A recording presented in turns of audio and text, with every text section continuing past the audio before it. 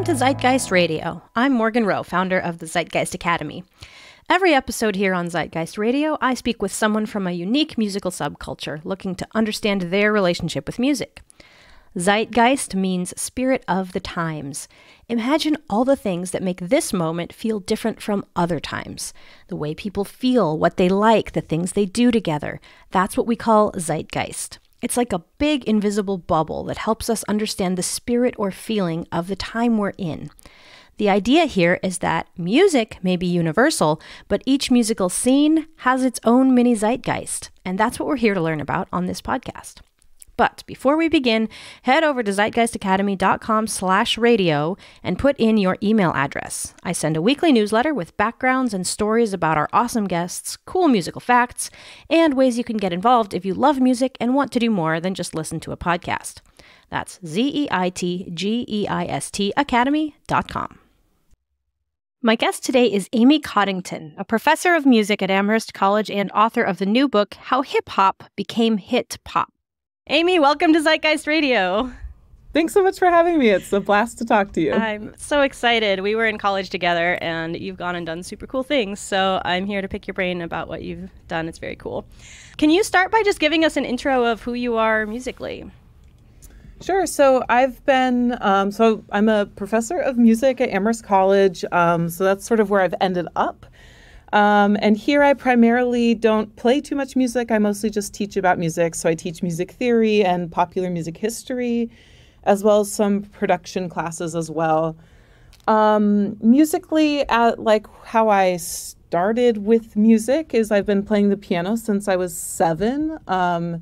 I played the upright bass for a while in middle school and high school and into college. And then in college really got into singing.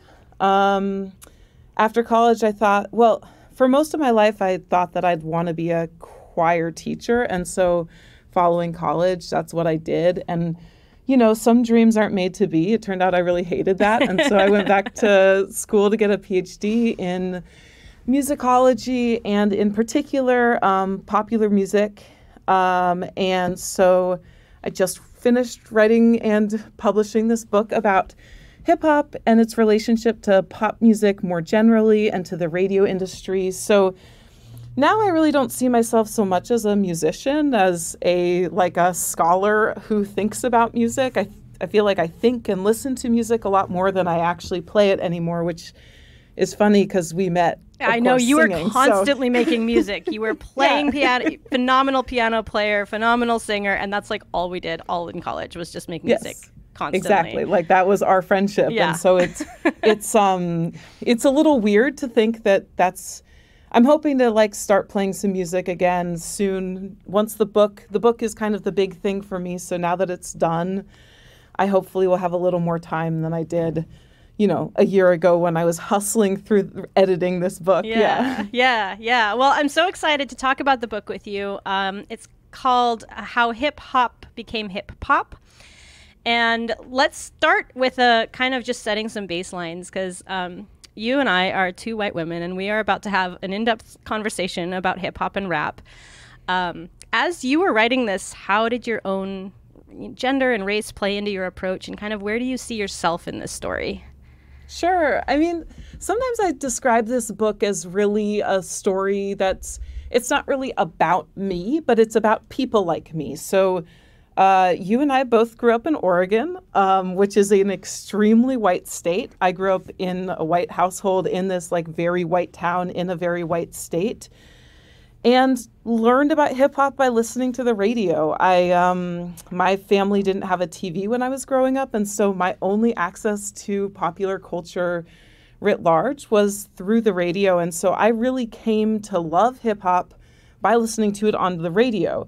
That didn't mean that I had any sense of what the genre was or what the kind of larger cultural movement that it's associated with was. So I really distinctly remember going to college and learning that hip hop was throughout the world and is, right, it's a genre that's primarily thought of as expressing the voices of marginalized people across the globe. It's an incredible thing. And that that did not line up with the way that hip hop was introduced to me on the radio. And so for me, one of the things that I wanted to do in this book was really to think about how hip hop was sold to the American public and why it wasn't sold as the kind of revolutionary voices of, again, like marginalized people, and why it was sold as like fun party music. I mean, I'd love to hear like if you had a similar sense of. This is one thing I'm so excited to share with you about my experience reading this book. So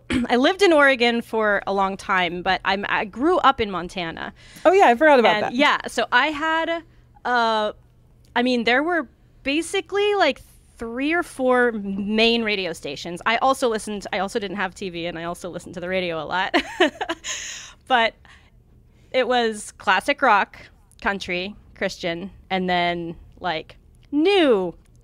And we'll get into that. But I could not believe when I was reading your book, I saw myself everywhere.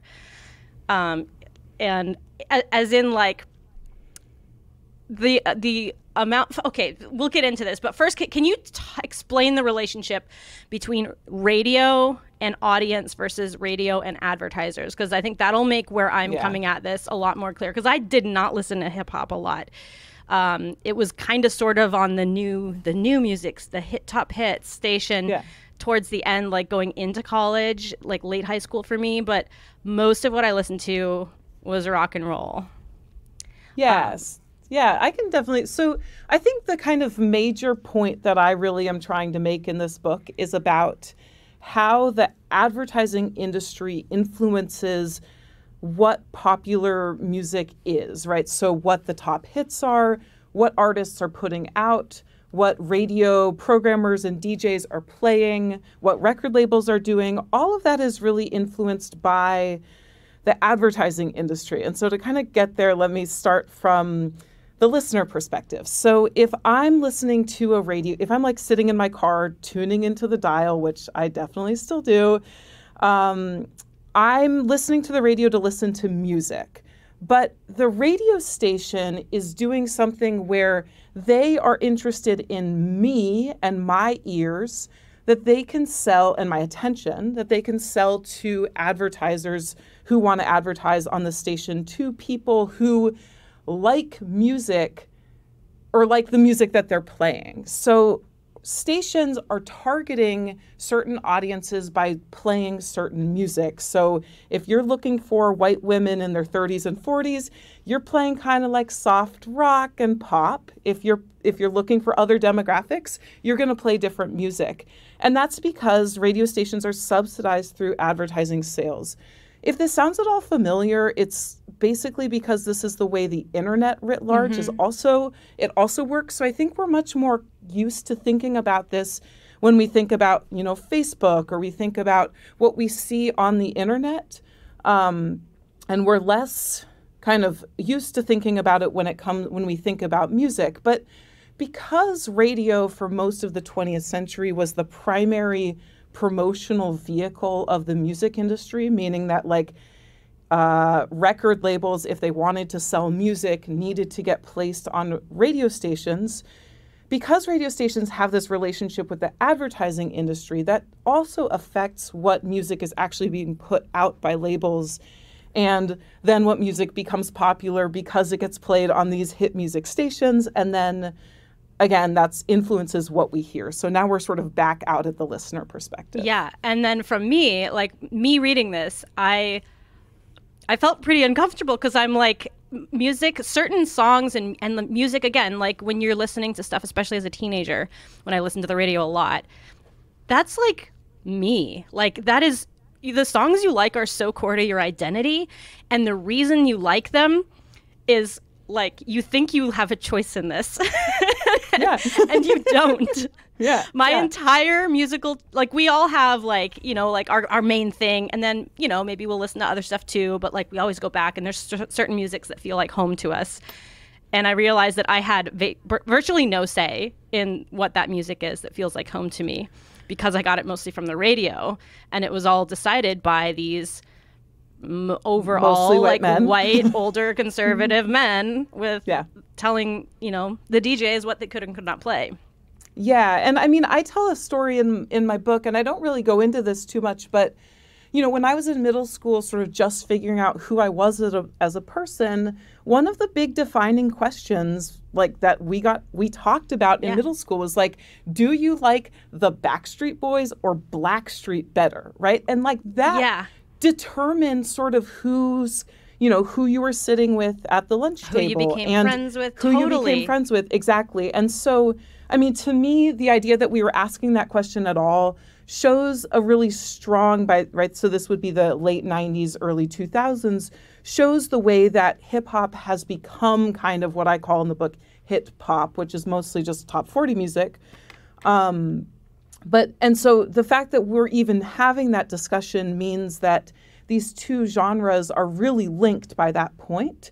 But it also shows as exactly what you're saying, the real influence that musical taste has on us as developing people. Yeah.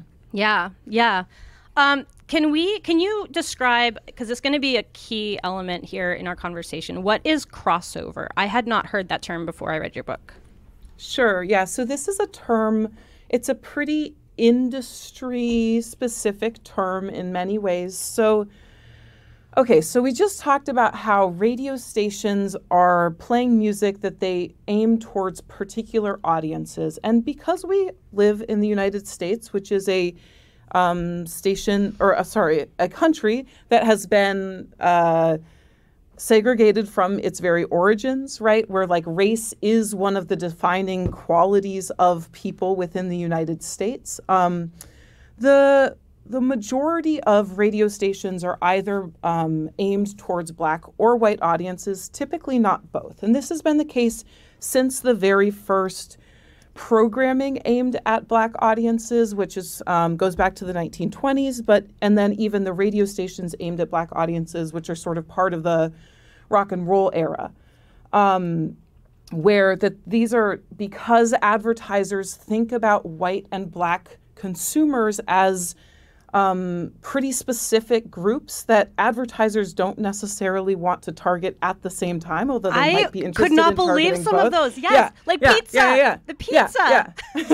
Yeah. So advertisers for most of the 20th century have a very, very reductive idea of what Black and white consumers are interested in consuming, and many, many products throughout the 20th century many companies did not want their products associated with audiences of color writ large. And so because the advertising agency has to sort of, right, as we, when a company says, well, we want to target, white women, then when they go to the radio, because race is such a dividing line in the advertising industry, it thus becomes a dividing line in the radio industry, which also influences how records are sold in the U.S. So since the beginning of the recording industry, which this goes back to the very beginning of the 20th century, most record companies have divided their offerings by race, right? So there's certain genres that are primarily performed by white artists. This includes country, pop, and later rock. And genres that are primarily performed by Black artists.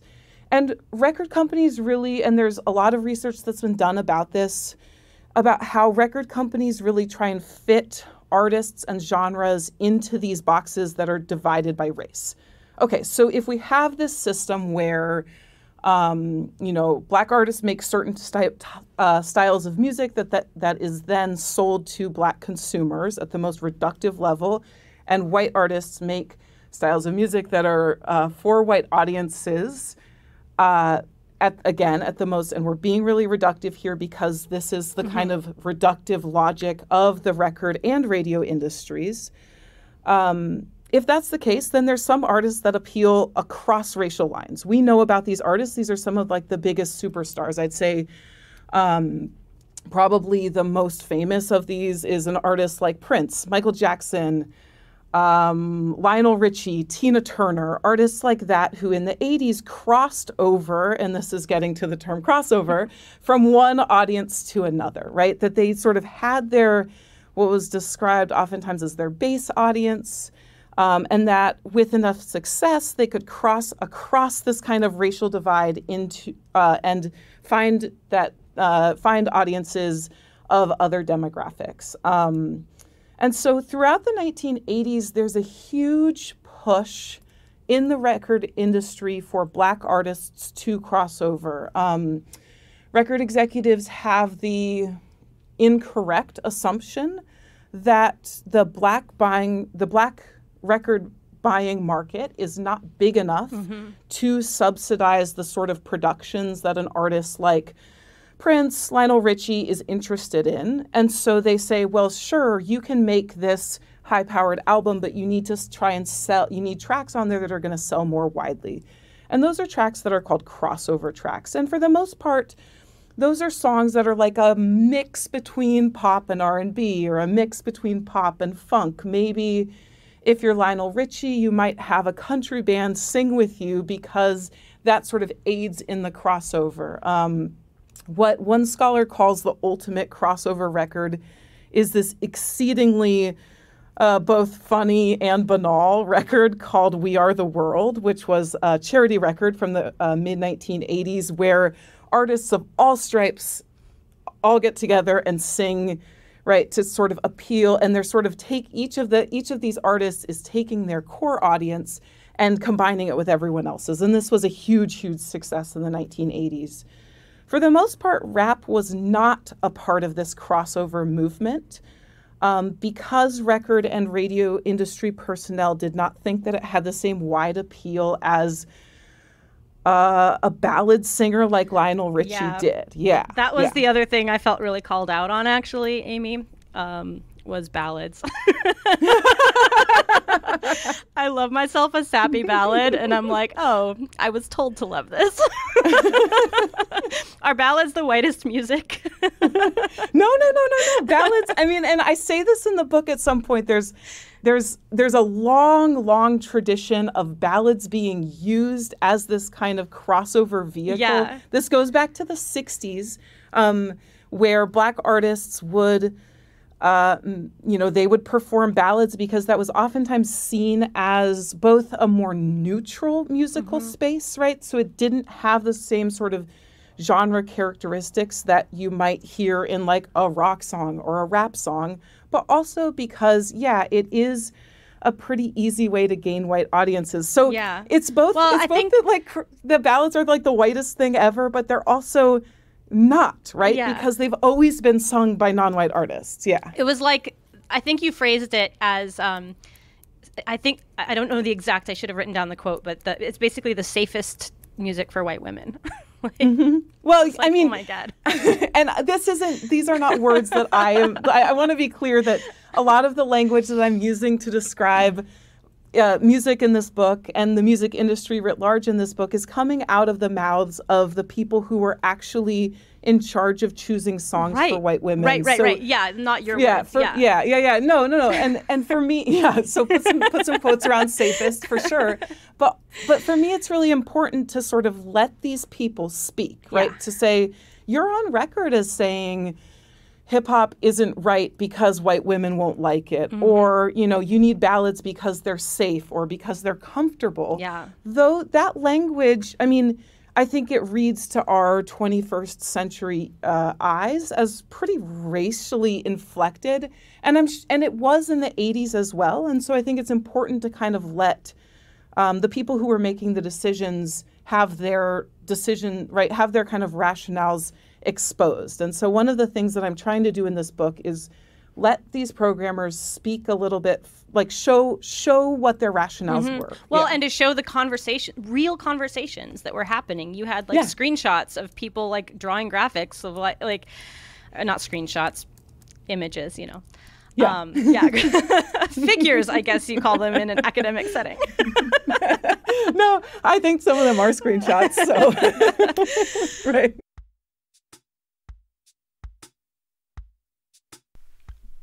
Amy is a force of nature. All through college, watching her play music, whether it was piano or singing, or she'd do arranging and teaching for our a cappella group, everything that she did with music was very kinesthetic. She has this way of thinking as if there's movement behind it. She's fascinating, and I go into more detail in my newsletter. Head over to zeitgeistacademy.com/radio.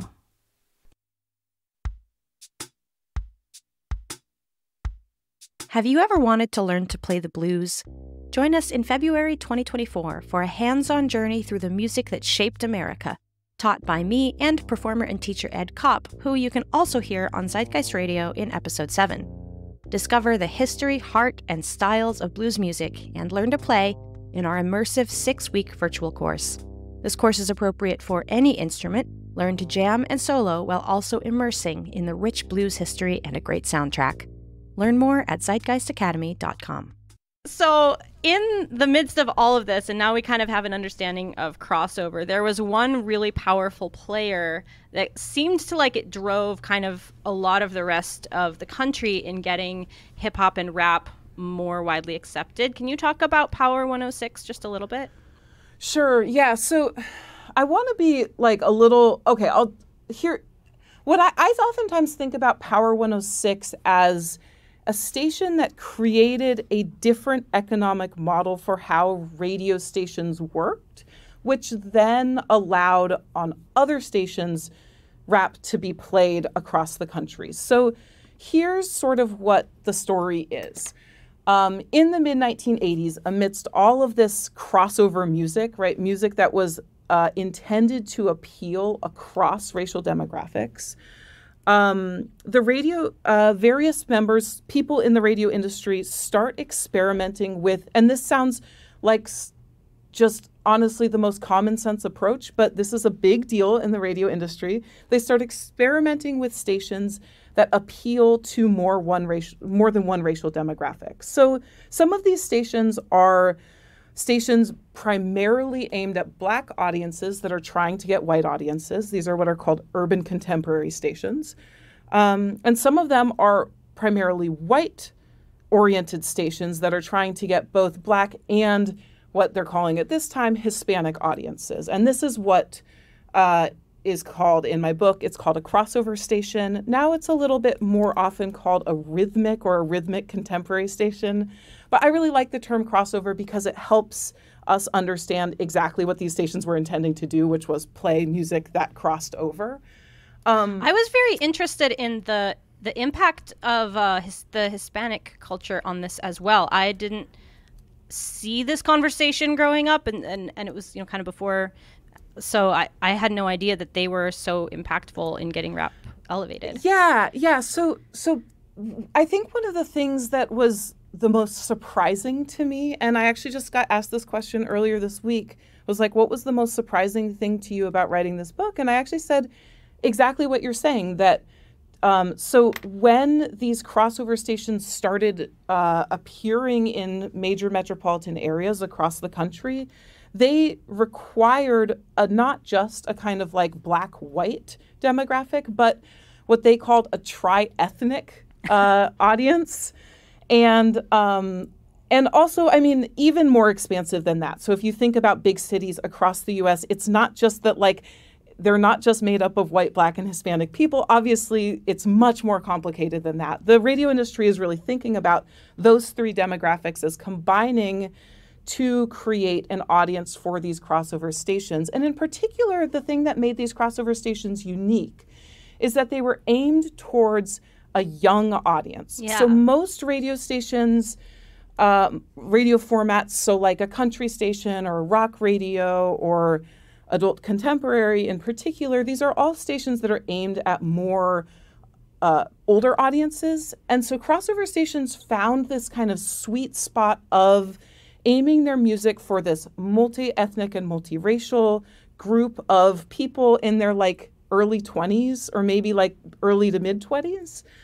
And that in particular, right, being able to play music for young people, many of them people of color, that actually created a perfect space for rap to fit into.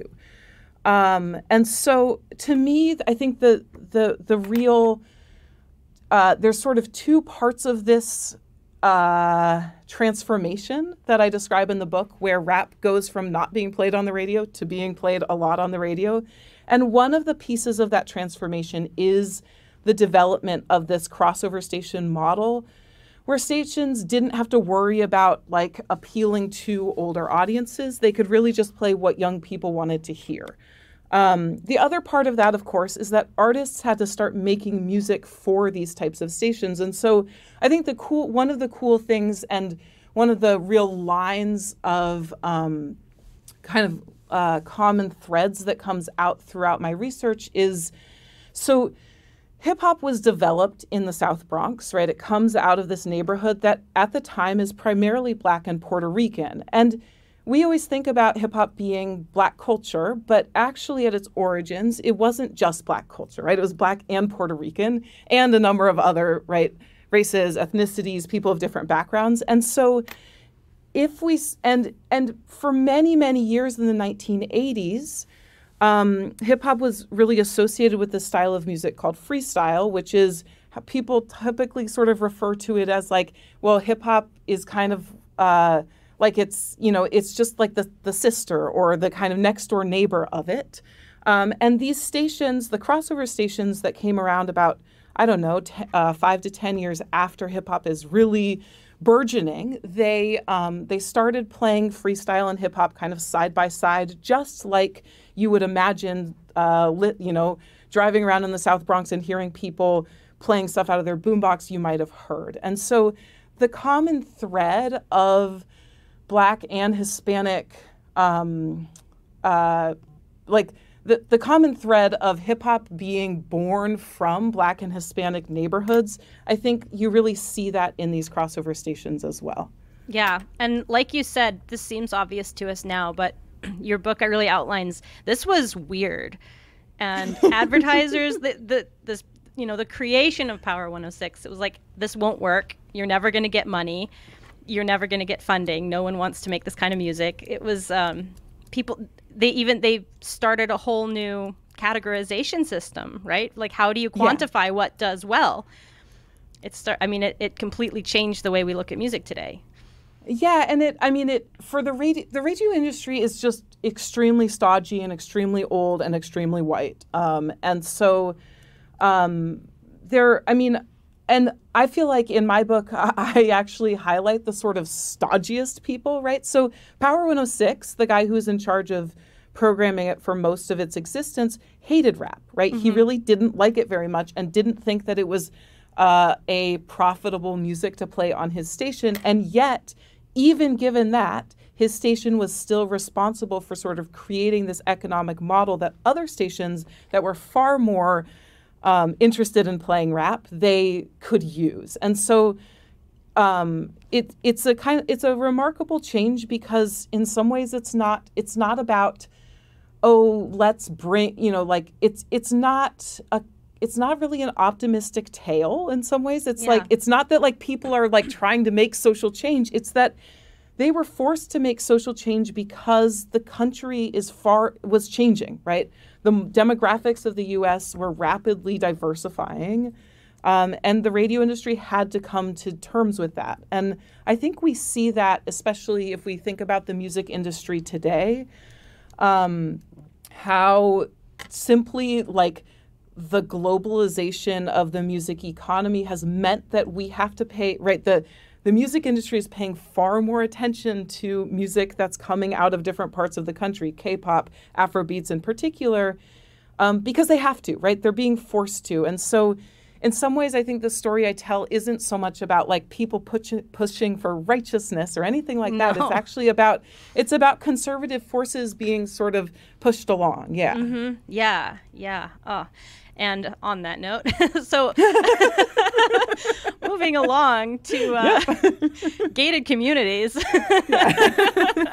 I didn't expect gated communities to make an appearance, but turns out they were kind of part of a movement too, because as raps and these crossover stations gained in popularity, there was this what you call it politics of respectability, right? Yeah, there's a huge backlash to the popularization of rap. Yeah.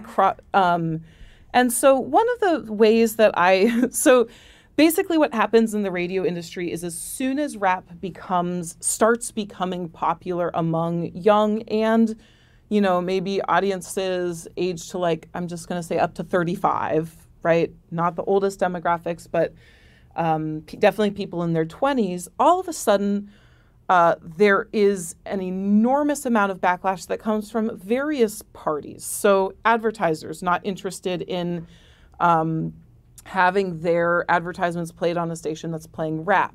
Cultural conservatives, right? So definitely people on Capitol Hill. Record companies who are worried about the increase, who are worried about rap's influence on young people across the U.S. Notice this is very, very race-baiting language. Yeah, right? Well, the whole image of the gangster is like synonymous with rap, and again, like I have that in my head. I didn't put that there. Somebody put that in my head. Exactly. Yes. Yeah. And it's totally wrong. Yeah. And so, and I mean, and also, I mean, I will say what radio programmers say is that they're getting a lot of pushback from their audiences about rap. I don't think this is true. I think that's absolutely false. If you look at record sales in the early 90s, rap artists are selling like hotcakes. I mean, this is the era of MC Hammer and Vanilla Ice vying over the #1 and #2 spots on the album chart for longer than anyone since the album chart started existing, right? So these are huge artists that are selling millions and millions of copies of their albums. And just as rap sort of hits this surge in popularity, which we can argue maybe isn't great that Vanilla Ice and MC Hammer are the face of that. That's fine. We can say that. But certainly, as this is happening, there's a huge backlash to rap across a variety of media. So, and on the radio, what this ends up looking like are radio stations that very overtly celebrate or herald their unwillingness to play rap. Mm-hmm. So these would be like a top 40 station that says, but we don't play any of that rap stuff. Or a rock radio station that says, on all the other stations in town, you might hear that rap shit, but here we don't play that. Or even a top 40 countdown where they decide that they need to cut all the rap songs extremely short, so that listeners aren't hearing a lot of them. So all of this I sort of think about as a backlash to the rise in Black culture becoming much more popular in the U.S. And to me, one of the easiest corollaries that we think about when we talk about kind of, trying to sort of wrestle apart trying to sort of stop an influx of culture as we think about a wall, right? And so I started thinking about gated communities in particular, which are becoming extremely popular in the 1980s and through the 1990s, in large part due to very, very similar language that's being used about the threat of and the crime in urban cities. This, again, sounds really similar to what we're hearing today. Yeah. And so this concurrent rise, I don't say they're the same. I don't say I say they are related, but I think one of the things that's interesting for me is to think about the way that gated communities are really sold based on an idea of we want to put everyone of the same income into this nice, quote unquote, nice space, right? You need to buy in. To listen to the radio, you're not buying in the same way. But I think that what radio stations are still doing is similarly thinking about economics, right? Right. And so I think to me, the reason why this comparison, why I like it and why I included it is because it helps us think about how radio stations' decisions to play certain genres is really an economic issue rather than just we're worried about what's MC Hammer going to say in his next song, Right. Yeah. You talk about the threat to the values of mainstream America. Well, yes. It's not it's these people who can afford these homes and who choose to live in these communities have, according to the advertisers, have the money to spend on their products. Yes, so, exactly. But you also are clear on the juxtaposition there. Like if you are on the one hand, they're promoting politics of respectability, but then that only makes sense, like, if there is, you're calling it a shameful other. Yes. Yeah. You can't have something that's respectable without having something that's shameful. Exactly. I thought that was so interesting. And then kind of Walk This Way happened, which is very much a song that I have heard on, actually, that's a little bit earlier, but I wanted to point that one out specifically. Can you talk about Walk This Way? Sure. Yeah. So Walk This Way, I think, has often been, there's a whole book about it that got published about how, like, Walk This Way is this world defining song, right? That it, like, changed it changed, like, music forever. And so oftentimes when we think about rap becoming popular, rap's crossover, oftentimes rap's crossover is described as, oh, it's Walk This Way, right? That, like, oh, Aerosmith, like, literally punches, right? We're, like, punching through a wall between a record studio and an onstage performance, and all of a sudden Aerosmith and Run DMC, like, start performing together, and it's this joyful, look, we've done this crossover progressive thing. To me, Walk This Way is a great instance of crossover, and I love thinking about it. Unfortunately, I don't think that it tells the whole story, because I think it's important to think about the fact that, so Walk This Way is like a hard rock group with combining forces with a rap group, creating music that's largely for dudes. Yeah. And the radio industry is really interested in music for women, white women in particular. And so to me, Walk This Way, it sort of, like, creates a formula for how rap artists might cross over, but it doesn't quite do the entire thing that needs to happen. And so I think about Drake, for example, in relationship to this, that I think Drake kind of, like, solves the puzzle that Walk This Way started, which is, like, how to make music that's melodic but also rapping, right? And you're sort of threading the needle between those two things. Drake's success is because he, like, is beloved by women. And so that's his success is bananas. Yeah. And I think it's like, everyone talks about Beyonce and Rihanna, and then Drake is, I mean, he's huge. Like, I don't know. Yeah. And it's because he makes songs like Hotline Bling, right? Which is, like, and so that rap's crossover, and this is, again, a little bit of me trying to put me in this story, that or trying to see where my own, definitely where, like, my own biases fit into this, is, like, of course, this is the type of rap that I knew, which is like rap that's aimed towards women. That's the stuff that's played on the radio. And so I wanted to both find a way to tell the story of that style of hip hop, but also to think about, why that's not the only story, certainly. Yeah. Yeah. So as the 90s progressed, I certainly remember this happening. The idea of more pop songs adding raps kind of in the middle. And there was this whole idea of Rent a Rapper that I thought was, like, that's such a great phrase. Can you explain what that is? I mean, you just explained it. It's basically, I think the best example of a Rent a Rapper track, and I talk about this a lot when I talk about my work, is when Justin Bieber, his first single, Baby, when he's, like, becoming, he sort of needs to switch from being, like, a tween YouTuber into a pop star. And so he gets Ludacris to rap on his song, right? And the song's great. It sounds awesome. But it's also this sense that, like, rappers both, I mean, now I think certainly they lend a sense of credibility to pop artists. I think in the 80s and 90s, they also helped pop artists and rap artists, again, this is all about the idea of crossover, gain new audiences. And, if you're a hardcore rapper and you get on a pop song, all of a sudden you might make a lot of money. And if you're a pop star that has a hardcore rapper on your song, all of a sudden you have a new audience as well, right? Yeah. So it seemed works kind both of ways. Yeah, it seemed a little definitely it's still weighted towards the white performers, because they already had a much easier time finding success without using rap, and the rappers, they still had trouble breaking through.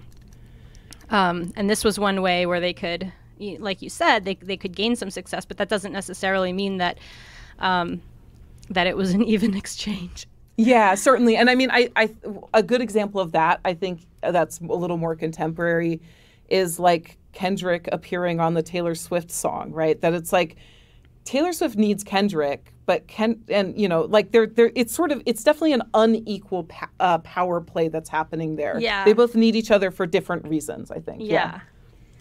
Yeah. How closely did the top 40, I guess the internet age was starting to come, and you talk about top 40 kind of becoming obsolete. Can you go into that? Sure. So one of the things that happens as rap becomes more and more popular, and as all of these other stations, start saying, well, we don't really want to play that on our station. What happens is that the idea of the top 40 as this kind of consensus space, where the top 40 means the 40 most popular songs in the country, but that everybody who's listening might want, like, that there's people who want to listen to all of those songs. And that's what those stations would play. And this, to me, gets to the idea of thinking about what it means if we talk about a popular music mainstream. To me, that term is incredibly loaded. Mm-hmm. Oftentimes what we're thinking about is what white people, right? It's usually a white mainstream. But the top 40 in the as soon as rap becomes popular, basically that sense of consensus starts being wedged apart. And whether this is due to audiences not liking the same thing, given their increasing media options. So like when you don't just have to listen to top 40 radio all the time, and you can listen to MTV, VH1, and increasingly more and more, there's more and more places to get your music. And the internet, of course, just like rapidly expands this. Is it because of that? Or is it because radio programmers just think, well, not all my listeners like rap, so I'm not going to play rap anymore. So then people don't get exposed to new styles of music. And you can insert rap in there, but you can put any other genre in there as well, right? Grunge, other genres that become popular in the 90s as well.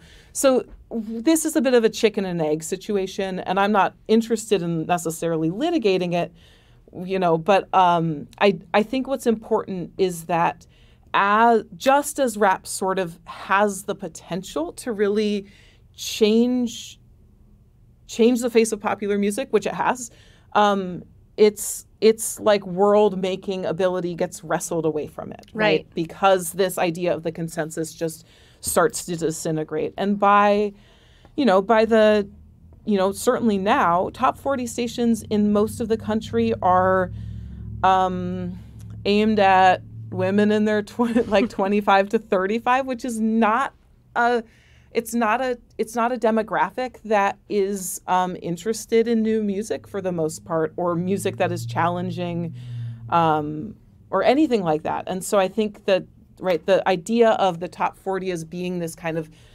consensus space dies in the 90s. Yeah. That's interesting that you say taking the power away as well. Because that references back to what you said at the beginning, which is that at its heart, rap and hip hop are the music of, the oppressed, the underprivileged. Exactly. And I think this is, to me, one of the things that I really wanted to get at in my book, which is a sense that hip hop has this incredible potential to speak truth to power. That's like the very hackneyed phrase. But I think to give voice to communities all over the world. And if you look at hip hop outside of the US, you see this everywhere. Mm-hmm. Hip hop inside the US has suffered for a variety of reasons. And I think one of them, there's still great hip hop out there, but I don't think it sort of has the same liberatory sensibilities all the time as it used to. And I think one of the reasons for those is because its potential was stifled in the 90s. Yeah. And radio had a big part to play in that. Part of why I wrote about this is to sort of show the pressure that artists are under as they're trying to make money in an incredibly, incredibly difficult field, right? If you sign a record contract in the 80s or 90s, there is no guarantee that you are getting out of that record contract in 25 years. There's no guarantee you will make money from that record contract. And so artists are really doing what they can. And I think without thinking about the financial trade-offs of what's happening without kind of getting into the financial nitty-gritties, it's hard for us to understand those trade-offs that artists are making. Yeah. I have an example of that. Do you know Chapel Hart? I don't think so.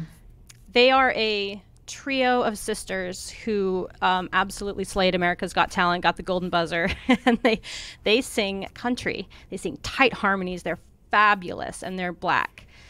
And they have been going through, they had kind of a very public video they did in, I think, November of 2023, where they just kind of laid it raw. They went Facebook Live for like an hour about some of the challenges that they've had. One of they mentioned going to the CMAs, and every single person in that room knew who they were. They were making tracks. They were performing everywhere. Everyone knew who Chapel Hart was, which was great, but they still don't have a record deal.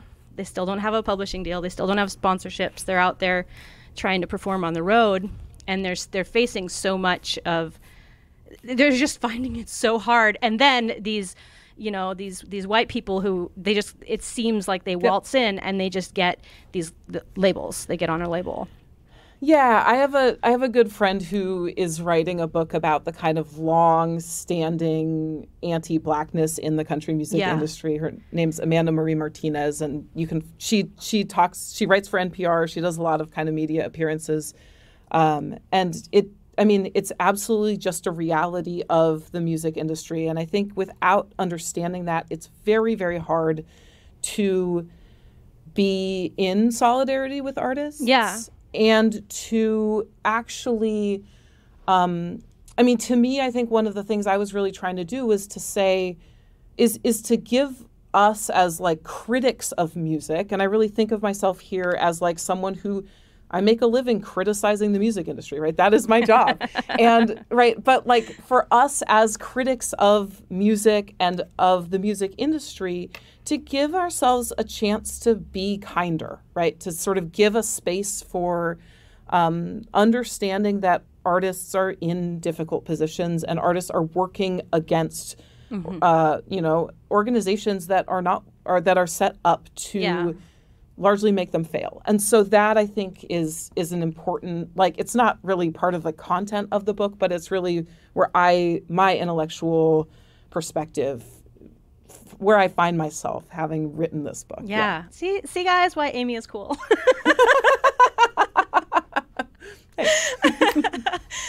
So let's talk. You used a great phrase that radio acted as a social adherent in forging communities. And streaming has kind of changed that, hasn't it? Can you talk a little bit about that?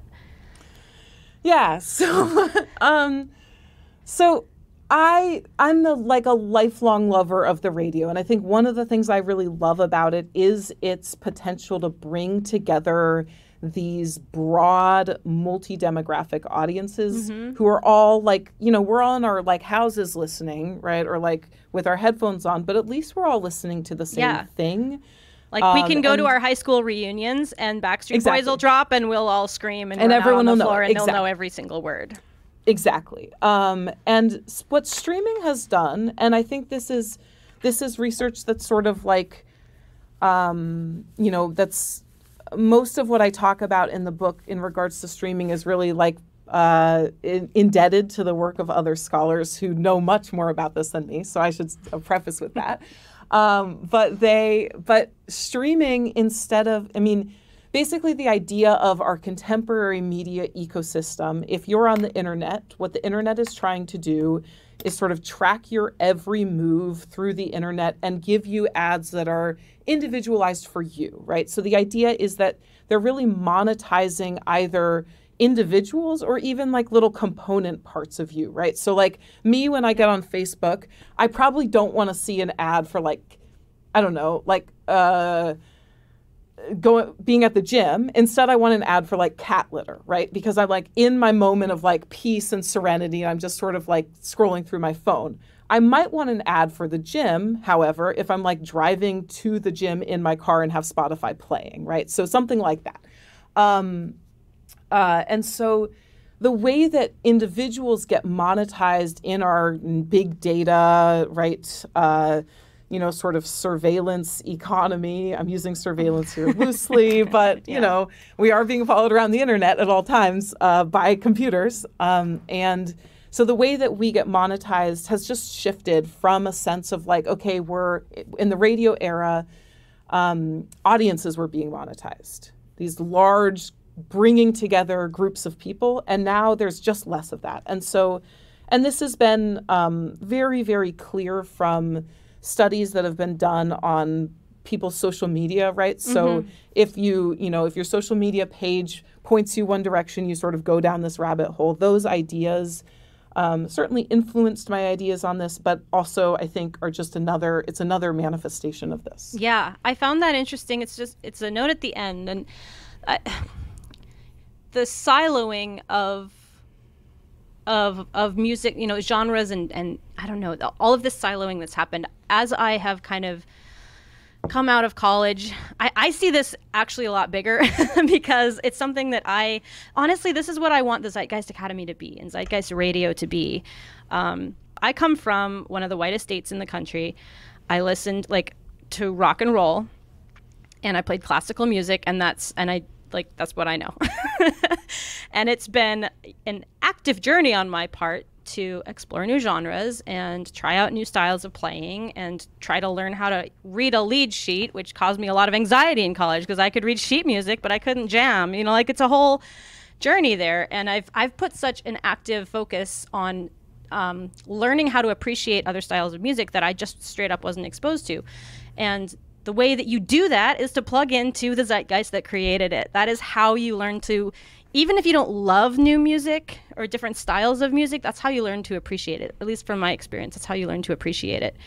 So that little bit at the end about, siloing and what has happened. And it's so easy to get stuck in these echo chambers if you don't actively try to break yourselves out of them. So that's my little rant for you. No, I think you're spot on. I mean, I think one of the things that the idea that music really, it both it helps us become different, right? It helps us change as people. I can certainly say this for my own life. Music has been this incredible force in who I am and why I do what I do. And it's why I love coming to work every day and teaching about, triads. It's like a real joy. Yeah. But it also really reflects what we do. And I think that reflects who we are. And so I think that thinking about, whatever mechanism we have for expanding our musical worlds, I think is a good thing, regardless of kind of what it feels like, what it does to us on the surface. I think that just taking in new information of all sorts, but music is kind of my thing, so I'm just well, gonna and go with we that, went right? to a college where one of the catchphrases was global citizen. So exactly. Yeah. It's becoming a musical global citizen. Yeah. I just want to read a note that you put, kind of a note of caution at the end of the book. I'm going to read a slightly shortened quote here because I think it's important. Rap becoming more commodifiable on its own should not be mistaken for changing racial attitudes. The financial imperatives of the music industry dictate the terms of the conversations these songs can invite. We've spoken to this already, but I just think that's a really beautiful sentence. Yeah. Thanks. Yeah. And I mean, this gets to exactly what you're saying, that the idea of just if I start listening to rap, I'm going to all of a sudden become I'm going to become a more anti-racist person. That's what this is about. Right. What this is about is really cluing into the idea that music can change you. It's not necessarily going to, right? That if I turn on a song, anything could happen. But I think by really thinking about the possibility of music as changing who we are, that's actually, to me, where the kind of joy of this is. Yeah. Yes. So tying all this together, I have one last question. So that moment when you turn on a song and it does kind of change you, Yeah. Or when you plug into the zeitgeist, everyone, we know the moment where it just, you listening to something and it just comes alive and you're moved. I've been calling that a zeitgeist moment. What was either a recent or a memorable zeitgeist moment for you? Oh, man. I mean, this one's easy because, I'm just going to say the easiest one for me, which is going to the Beyonce concert, because it's like, literally, I saw her this summer in Boston, and I went with my partner who, like, got me tickets for my birthday and is not, like, the world's biggest Beyonce fan. But he walked in and, she comes on stage and everybody just like loses their absolute shit. And I just look at him and he's like completely stuck, right? I'm losing my shit, but like he is just like blown away. And so being able to both like be in that moment, the zeitgeist moment, but also see someone experience it too, I think that was really quite extraordinary. That's awesome. Awesome. I'll share one of mine. Just as one that pertains to this conversation. And it actually is, I don't usually watch like America's Got Talent or any of those game show. I find them, but somehow it came across the Chapel Hart performance where they got their golden buzzer. It was of a song they did, You Can Have Him, Jolene. And Dolly Parton has given them the full stamp of approval and everything. Love it. And that was the first time I had ever seen country music done in that way.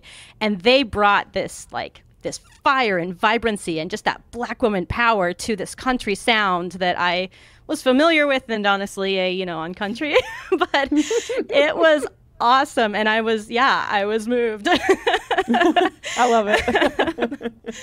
Also amazing that you can be moved. I mean, I find it like, watching TV doesn't usually move me, so I love that. No, yeah, like so it can be big stuff, it can be little stuff. We're moved. There's 1,000 million moments a day that can shape us into who we are. So, Amy, thank you so much for being on my podcast. I will put links to Amy's book. Please go get it. Please go read it. It's amazing. I should say it's available open access, so you don't even have to buy it. You can just download it. And that's hopefully to get more people to read it. So thanks, Morgan, for letting me do this. Thank you so much. It's a real blast. Yes. Thanks for tuning in to this episode of Zeitgeist Radio. If you'd like to take the next step in your musical journey, head over to zeitgeistacademy.com/radio to join my newsletter. It's fun and informative, and I never spam or sell your information. That's zeitgeistacademy.com/radio. Music for this episode was created by Ian Boswell. Please hit that subscribe button and tell all your friends you found a cool new podcast. See you next time.